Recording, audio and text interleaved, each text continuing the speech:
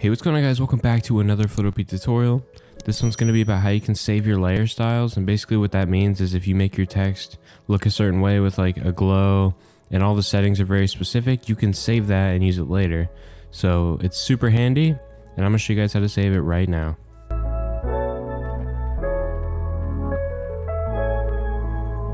Okay, so the first thing you want to do is just get your text and go ahead and type something random. So I'm just going to type this. So here's my text. What I'm going to do now is I'm going to go into the layer style. So double click on it. And here I could just customize the text however much I want.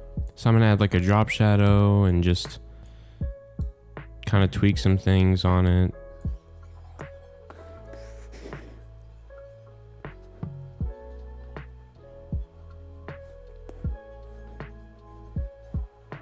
Okay, so this is just a test, but I got it the way I want it. Let me just turn the background black. So here's my text. Now let's say I want to save this so I can use it later. Just double click on your text. Up here, there's a define new button. Click that, and it says style added up here. So now if you go to this drop down arrow, you can see the style is here. So let's go ahead and type in some new text and test it out. So let's do test.